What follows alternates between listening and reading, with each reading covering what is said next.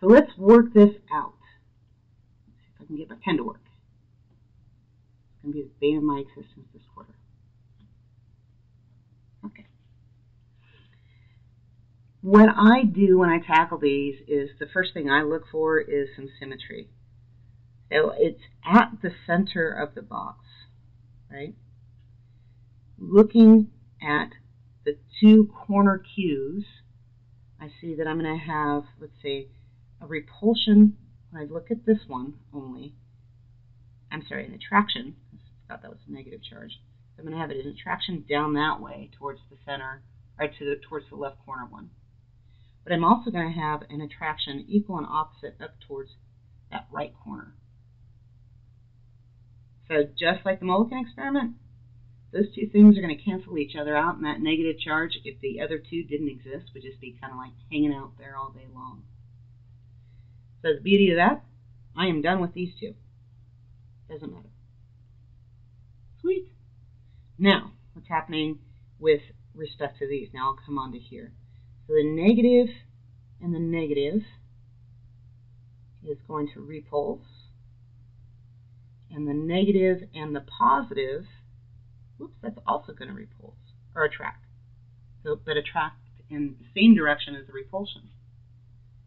So for this thing that looks totally gnarly, what do I end up with? I end up with a net charge, or net force, that's going to be going this way.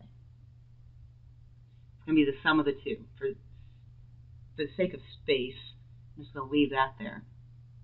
Now we need to do some math, though, because I've defined what direction it is, but we can be more specific, because remember we have F equals KQQ, Q1, Q2 over R squared, distances.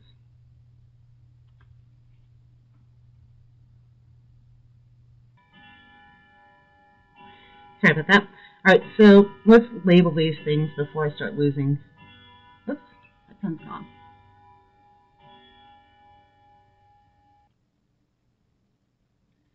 Let's label them before we start losing them. Let's call this, that pen is still gone.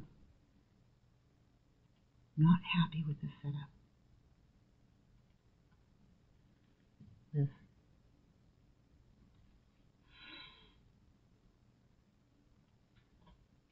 We're fine. I'm fine. Let's try that again. It's still not working. This is how the day has been going. Weekend has been going.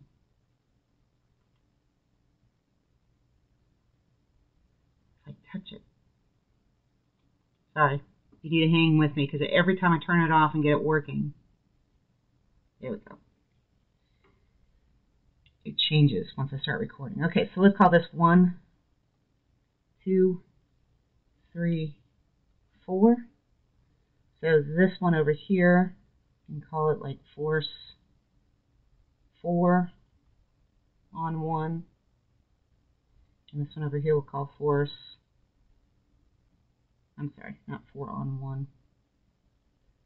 Let's call this 5. So this would be force 4 on 5 and force 1 on 5. This one here would be, let's see, force 2 on 5 and force 3 on 5. Cool. Now, where was I going with this? Well, we have two charges that are causing this force interaction. I'm not looking at, like, I can't turn this into KQQQ. What I have to do is kind of like with these vectors here. We drew this out, and I'm betting that most of you were like, ah, easy, easy peasy. They cancel out. How did we do that? Well, what we're actually doing is a sum of forces. It never goes away. So a sum of forces in the x and in the y for what this charge here experiences relative to everybody else. By doing it graphically, we know what direction the net force is going. It's shooting out this way, right? It's going to be just kind of coming out that way.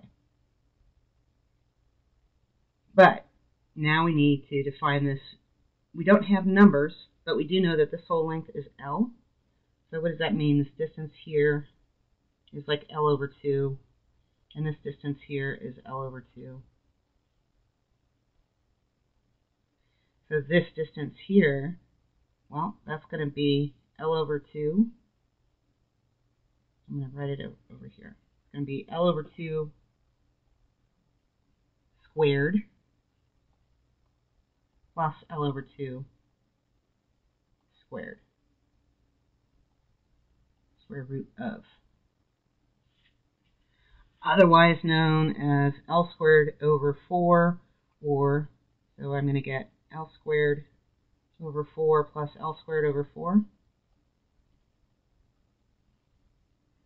Otherwise known as 2L squared over 4, or L squared over 2.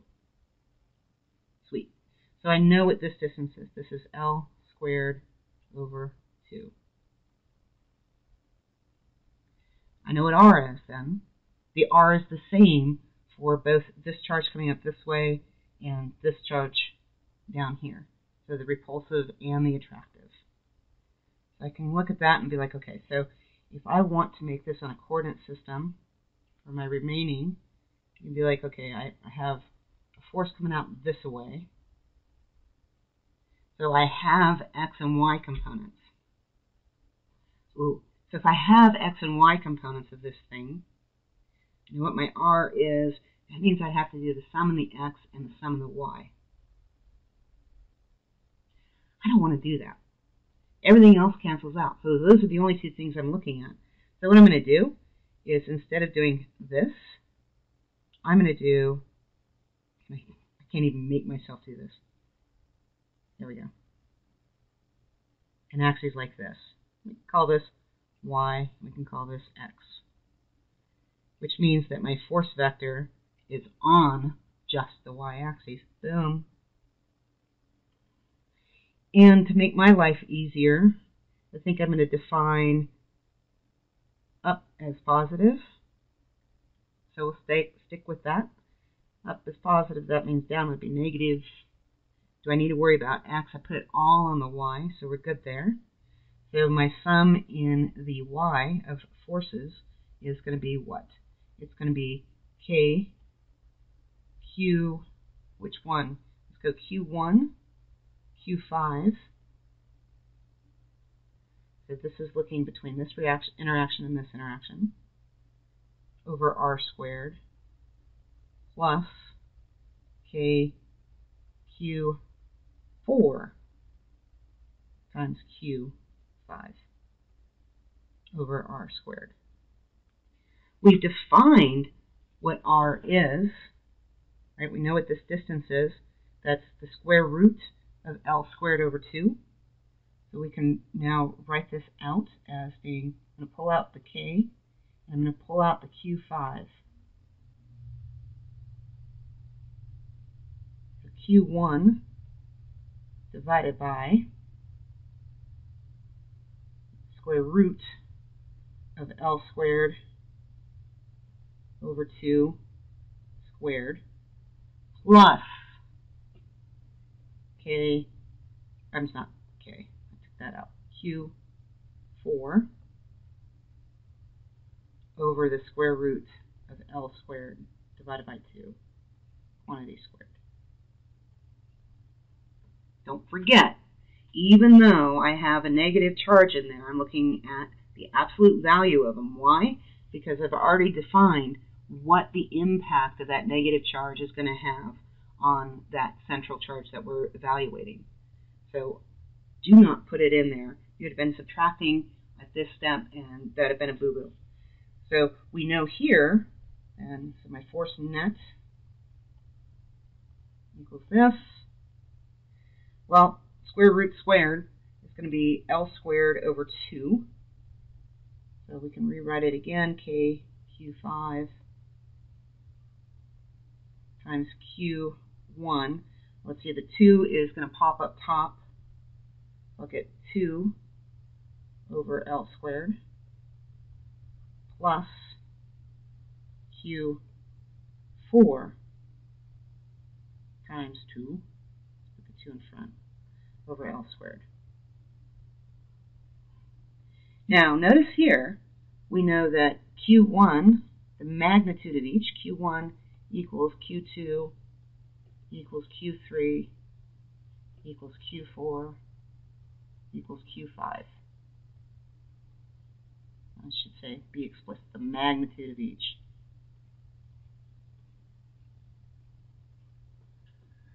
So the same quantity, just different signs.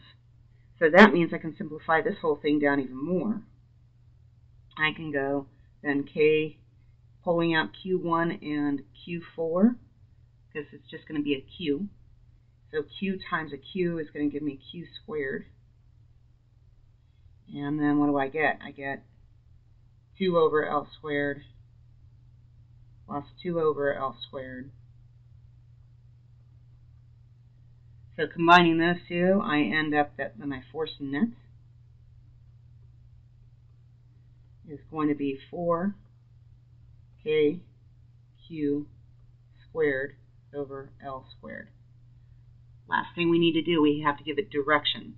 So I've defined it in the y. I can either use y hat, go y hat, or if you are comfortable with, let's see, so we have x hat, y hat, and z hat. Other way that you see that is I hat, j hat, and k hat. So I could also write that in terms of the j hat. Don't forget, this is a vector quantity, so you want to make sure that you include that piece. There you have it. That's our final answer. So what did we do? First we tackled it, doing it graphically, just looking at the force vectors. Technically, I did this sum. I did that sum. I just did it with the vectors and let them cancel out. What I could do, if I wanted to, is include them and do an x and a y, and you can actually make that a practice for yourself. Break everything into components, and then see for yourself that those two vectors cancel out and go away. And then you're just going to have things at an angle. Not too bad, but you can still do it. All right, that's that.